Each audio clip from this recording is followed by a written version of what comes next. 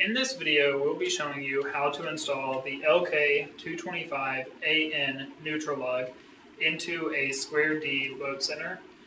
In this video, we are using a QO load center. However, it can be installed in any QO or Homeline load center besides the Homeline plug-on neutral load centers. Before installing, make sure to consult all of the safety information in the instructions provided with the kit, and make sure never to work on energized equipment.